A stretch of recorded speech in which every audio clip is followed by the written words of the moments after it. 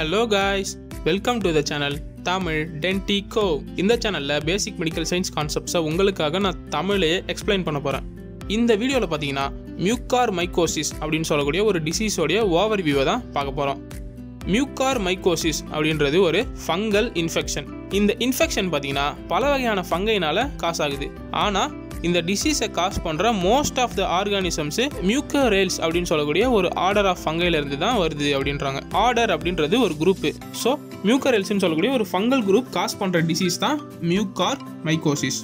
இந்த group of fungi மோஸ்ட்டாக சாயில்லையும் decaying fruits, spoil ஆகிற பிரெட்டு அந்த மாதிரி இடத்துலலாம் ப்ரெசென்ட் ஆகிருக்கும். இந்த ஃபங்கை எப்படி ஹியூமனுக்குள்ளே வருது அப்படின்னு கேட்டிங்கன்னா த்ரூ இன்ஹலேஷன்னாலேயோ இல்லை இன்ஜெக்ஷன்னாலேயோ, அதாவது நம்ம ப்ரீத் பண்ணும்போது மூக்கு வழியாவோ இல்லை மவுத் வழியாவோ என்ட்ராகும். அப்படி இல்லைனா ட்ராமா மூலமாகவும் என்ட்ராகும். அதாவது ஒருத்தருக்கு அடிபட்டுடுச்சுன்னா அவங்களுக்கு அந்த ஓப்பன் வூண்டு மூலமாக இந்த ஃபங்கை உடம்புக்குள்ளே என்டர் ஆகலாம். அப்படி என்டர் ஆனதும் இந்த ஃபங்கை மியூகார்மைகோசிஸை காஸ் பண்ணுமா அப்படின்னு கேட்டிங்கன்னா கண்டிப்பாக கிடையாது. இந்த ஃபங்கையை பொறுத்த வரைக்கும் ஃபார் எக்ஸாம்பிள் இப்போ எப்படி ஓடையில் கொக்கு வந்து மீன் பிடிக்கிறதுக்காக ரொம்ப நேரம் காத்திருந்து கரெக்டாக மீன் வந்தோடனே டக்குன்னு கொத்தி பக்குன்னு எடுக்குது இல்லை, அதே மாதிரி இந்த ஃபங்கை ஒருத்தர் உடம்புக்குள்ளே போனதும் அதுக்கு ஏற்ற ஃபேவரபுளான கண்டிஷன் வர வரைக்கும் வெயிட் பண்ணுமா. அப்படி வந்த உடனே அந்த ஃபங்கை இன்ஃபெக்ஷனை காஸ் பண்ணும். அந்த அன்ஃபேவரபிள் கண்டிஷன் ஒரு பேஷண்ட்டுக்கு எப்போ வரும் அப்படின்னு கேட்டிங்கன்னா அந்த பேஷண்ட்டுக்கு ஒரு வேளை இம்யூனோ சப்ரஷன் ஆனால் அது இந்த ஃபங்கைக்கு ஒரு ஃபேவரபுளான கண்டிஷன். அது மட்டும் இல்லாமல் ஒரு பேஷண்ட்டுக்கு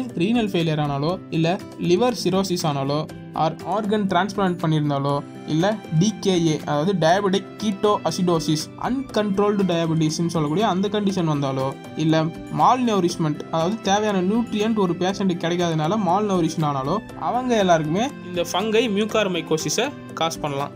அடுத்ததா இந்த மியூகார்மைகோசிஸே பார்த்தீங்கன்னா 2 டைப்ஸாக கிளாஸிஃபை பண்ணுறாங்க, சூப்பர்ஃபிஷியல் அண்ட் விசரல். அதாவது இந்த மியூகார்மைகோசிஸ் எக்ஸ்டர்னல் பாடியில் எங்கேயாச்சும் வந்ததுன்னா அதை வந்து சூப்பர்ஃபிஷியலாக கன்சிடர் பண்ணுறாங்க. அதாவது லைக் ஸ்கின்னு, ஃபிங்கர் நெயில்ஸு அந்த மாதிரி இடத்துலலாம் இந்த மியூகார்மைகோசிஸ் வந்ததுன்னா அதை வந்து சூப்பர்ஃபிஷியல் டைப்பாகவும், விசரல் அப்படின்னா இன்னர் பாடி like rhino cerebral, pulmonary, Castro intestinal ட்ராக்லாம் இருக்கு இல்லையா, அந்த இடத்துல இந்த மியூகார்மைகோசிஸ் வந்ததுன்னா அதை வந்து விசரல் டைப்பாக கன்சிடர் பண்ணுறாங்க. அப்படி வர ஃபங்கஸ் பார்த்தீங்கன்னா 3 ஸ்டெப்பில் இந்த மியூகார்மைகோசிஸை காஸ் பண்ணுமா. அது என்னென்னா இன்வேஷன், அதாவது இன்ஹலேஷன், அந்த ஊண்டு இன்ஜெக்ஷன் மூலமாக உள்ள வருதுன்னு சொன்னோம் இல்லையா, அதுதான் ஃபர்ஸ்ட் ஸ்டெப் இன்வேஷன்.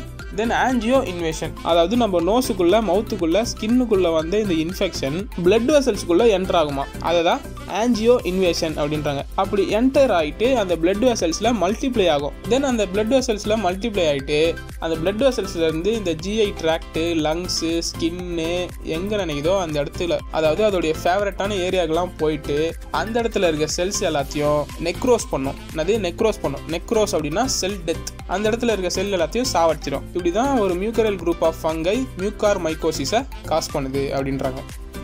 அடுத்ததா கிளினிக்கல் ஃபீச்சர்ஸ் ஆஃப் மியூகார்மைகோசிஸ். இப்போ ஒரு பேஷண்ட்டுக்கு இந்த மியூகார்மைகோசிஸ் அப்படின்னு சொல்லக்கூடிய அந்த டிசீஸ் வருதுன்னா அவங்களுக்கு ஒரு ஃபீச்சரை நம்ம நோட் பண்ணலாம். அது என்னன்னா ரெட்டிஷ் பிளாக் நேசல் டர்பினேட் அப்படின்னு சொல்லக்கூடிய அந்த ஃபீச்சர். இது பார்க்கறதுக்கு இப்படி தான் இருக்கும். பல்மனரி மியூகார்மைகோசிஸ் பேஷண்ட்டுக்கு செஸ்ட் பெயின் வரலாம், அப்படி இல்லைனா ஹெமாப்டைசிஸ் வரலாம். ஹெமாப்டைசிஸ் அப்படின்னா ஸ்பூட்டமில் பிளட் வரதை தான் ஹெமாப்டைசிஸ் அப்படின்வாங்க. தென் கேஸ்ட்ரோ இன்டெஸ்டைனல் மியூகார்மைகோசிஸ் பேஷண்ட்ஸ்க்கு ஸ்டொமக் பெயின் வரலாம் அண்ட் ஹெமட்டமிசிஸ் வரலாம். ஹெமட்டமிசிஸ் அப்படின்றது வாமிட்டில் பிளட் வரதை ஹெமட்டமிசிஸ்னுவாங்க. அடுத்ததா சூப்பர்ஃபிஷியல் மியூகார்மைகோசிஸ் பேஷண்ட்டுக்கு சூப்பர்ஃபிஷியலாக நடக்கிறதுனால ஸ்கின்லையோ இல்லை அந்த ஏரியாலலாம் நம்மளால நெக்ரோசிஸை பார்க்க முடியும். தென் ரைனோ செரிப்ரல் மியூகார்மைகோசிஸ். ரைனோ செரிப்ரல் மியூகார்மைகோசிஸ் தான் ரொம்ப அதிகமாக நம்ம பார்க்க முடியும். இந்த கண்டிஷன் பார்த்தீங்கன்னா ரொம்பவே டேஞ்சர். பிகாஸ் இந்த ஃபங்கை நம்ம நோஸில் என்டர் ஆனதுமே சிப்ரிஃபார்ம் பிளேட் ஆஃப் எத்தமாய்ட் போன்னு சொல்லக்கூடிய அந்த பார்ட் வழியாவோ அப்படி இல்லைனா ஆர்பிட்டல் அப்பெக்ஸ் அந்த பார்ட் வழியாவோ நம்மளுடைய மண்டை ஓட்டுக்குள்ளேயே என்டர் ஆகுமா. அது கிரேனியம்குள்ளே டைரெக்டாக என்டர் ஆகுது. இந்த மாதிரி கிரேனியம்குள்ளே டைரெக்டாக என்டர் ஆச்சுன்னா it may kills the patient. அந்த அளவுக்கு ரொம்பவே டேஞ்சர். இந்த பேஷண்ட்ஸ்க்குலாம் நீங்கள் பார்த்தீங்கன்னா இனிஷியலாக ஃபேஷியல் பெயின் இருக்கும். தென் செல்லுலைட்டிஸ் ஆஃப் ஐஸ்ன்னு சொல்லக்கூடிய அந்த கண்டிஷன் இருக்கும். இது பார்க்கறதுக்கு இப்படி தான் இருக்கும். இது வரதுனால அந்த பேஷண்ட்டுக்கு விஷனும் பிளர் ஆகிறதுக்கான சான்ஸ் இருக்குது, அதாவது பார்வை மங்கலாகலாம். இது மட்டும் இல்லாமல் ஒரு சில மியூகார்மைகோசிஸ் பேஷண்ட்ஸ்க்கு பார்த்தீங்கன்னா ஃபீவர் வரதுக்கான அதிக வாய்ப்பு இருக்குது அப்படின்றாங்க. அடுத்ததா இந்த மியூகார்மைகோசிஸ் பேஷண்ட்ஸை எப்படி டயக்னோஸ் பண்ணலாம் அப்படின்னு பார்க்கலாம். மோஸ்ட்டாக பார்த்தீங்கன்னா இந்த மியூகார்மைகோசிஸ் பேஷண்ட்ஸ் எல்லாருக்குமே இந்த ரெட்டிஷ் பிளாக் நேசல் டர்பினேட்னு சொல்லக்கூடிய அந்த ஃபீச்சரை நம்ம நோட் பண்ணலாம். ஆனால் இது எல்லாருக்குமே இருக்குமான்னு கேட்டிங்கன்னா அப்படிலாம் இல்லை. ஒரு சிலருக்கு இது இல்லாமையும் மியூகார்மைகோசிஸ் அட்டாக் ஆகிறதுக்கான சான்ஸ் இருக்குது. அவங்களுக்குலாம் என்ன பண்ணுவாங்கன்னா கிரேனியல் நர்வ் பால்சி அப்படின்னு சொல்லக்கூடிய அந்த கண்டிஷன் தெரியும். அப்படின்னா பெரிய ஆர்பிட்டல் பெயின், ஆர்பிட்டை சுற்றி வலிக்கலாம். தென் இன்ஃப்ளமேஷன் ஆஃப் ஆர்பிட் இருக்கிற இடத்துல வீக்கம் தெரியலாம். அண்ட் ஒடிமா ஆஃப் ஐலிட்லாம் வீங்கி போகலாம். தென் ஹெட்ஏக் மாதிரியான ஒரு சில சைன்ஸ் அண்ட் சிம்டம்ஸ்லாம் நம்ம பார்க்கலாம் அப்படின்றாங்க. அது மட்டும் இல்லாமல் இந்த மியூகார்மைகோசிஸ் பேஷண்ட்ஸ்க்கு நாம சிடி ஸ்கேன் எடுத்து பார்த்தோம் அப்படின்னா அவங்களுக்கு ஃப்ளூயிட் ஃபில்டு எத்தமாய்டல் சைனஸை நோட் பண்ணலாம் அப்படின்றாங்க. அது மட்டும் இல்லாமல் இந்த மியூகார்மைகோசிஸ் பேஷண்ட்ஸ்க்கு எம்ஆர்ஐ மூலமாகவும் நம்ம டயக்னோஸ் பண்ணலாம் அப்படின்றாங்க. அப்படியும் இல்லைனா இந்த மியூகார்மைகோசிஸ் பேஷண்ட்டோடைய சாம்பிளை எடுத்து ஸ்மியர் போட்டு மைக்ரோஸ்கோப்பில் பார்த்தோம் அப்படின்னா அவங்களுக்கு லார்ஜ் நான் செப்டே ஹைஃபேன்னு சொல்லக்கூடிய அந்த ஃபங்கை தெரியுமா? என்னது லார்ஜ் நான் செப்டே ஹைஃபே அப்படின்றது இந்த ஃபங்கல் செல்ஸ் பிரான்ச்சாக இருக்கும். அதுதான் வந்து ஹைஃபேன்னுவாங்க. அந்த பிரான்ச் பார்த்தீங்கன்னா இந்த மியூகரியல் குரூப் ஆஃப் ஃபங்கைலாம் அப்டியூஸ் ஆங்கிளில் லொக்கேட் ஆகிருக்கும் அப்படின்றாங்க. தென் நான் செப்டேட் அப்படின்றதுல செப்டேட் அப்படின்னா ஃபர்ஸ்ட் பார்த்துருவோம். செப்டேட் அப்படின்றது நம்ம மைக்ரோஸ்கோப்பில் ஒரு சில ஃபங்கைலாம் பார்த்தீங்கன்னா செப்டலாக பிரிஞ்சிருக்கும். கோடாக நடுவில் கோடு இருக்கும். அந்த மாதிரி தனித்தனியாக பிரிஞ்சிருக்கு பார்த்தீங்களா, அதுதான் வந்து செப்டேன்னுவாங்க.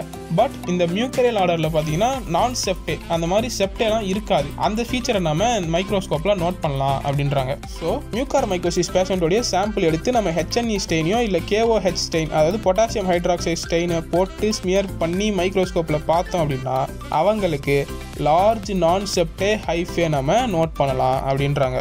இதுதான் ஹிஸ்டோபேத்தாலஜி.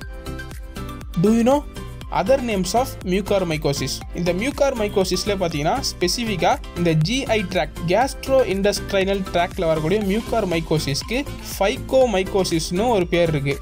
அண்ட் ஸ்கின்ல வரக்கூடிய இந்த மியூகார்மைகோசிஸ்க்கு ஜைகோமைகோசிஸ் அப்படின்னு சொல்லக்கூடிய இன்னொரு பேரும் இருக்குது. இதெல்லாம் இந்த மியூகார்மைகோசிஸோடைய அதர் நேம்ஸ் அப்படின்றாங்க.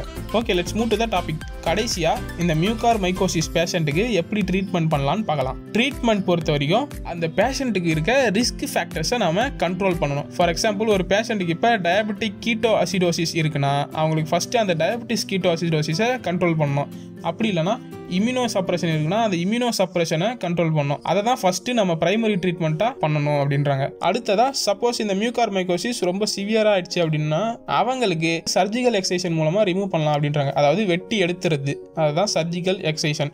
அண்ட் இந்த மியூகார்மைகோசிஸ் பார்த்தீங்கன்னா ஆம்ஃபோடெரிசின் B அப்படின்னு சொல்லக்கூடிய ஒரு ஆன்டி ஃபங்கல் ட்ரக் யூஸ் பண்ணியும் நம்ம ட்ரீட்மெண்ட் பண்ணலாம் அப்படின்னு சொல்கிறாங்க. இதெல்லாம் தான் ஒரு சில treatment. At last, let's quickly recap. Mucormycosis is a fungal infection which is caused by the Mucorales order of fungi. This group of fungi cause the disease via 3 steps, that is invasion, angioinvasion and necrosis.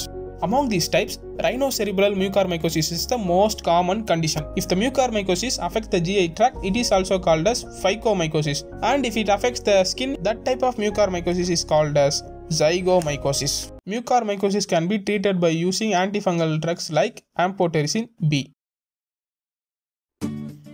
Thanks for வாட்சிங் guys. இந்த video உங்களுக்கு யூஸ்ஃபுல்லாக இருந்ததுன்னா like பண்ணுங்கள். உங்களுக்கு யூஸ்ஃபுல்லாக இல்லைனாலும் உங்கள் ஃப்ரெண்ட்ஸ்க்கு கண்டிப்பாக யூஸ்ஃபுல்லாக இருக்கலாம். ஸோ முடிஞ்ச அளவு உங்கள் ஃப்ரெண்ட்ஸ் எல்லாருக்கும் ஷேர் பண்ணி விடுங்க. அண்ட் உங்களுக்கு எந்த டாப்பிக்கில் வீடியோ வேணாலும் கீழே இருக்க கமெண்ட் செக்ஷனில் மென்ஷன் பண்ணுங்கள். அட்லாஸ்ட் இந்த மாதிரி வீடியோஸ் மூலிமா நீங்கள் பல விஷயங்களை லேர்ன் பண்ணணும் அப்படின்னு நினச்சிங்கன்னா மறக்காமல் நம்ம சேனலுக்கு சப்ஸ்கிரைப் பண்ணி சப்போர்ட் பண்ணுறங்க. Let's learn the medicine in our Tamil.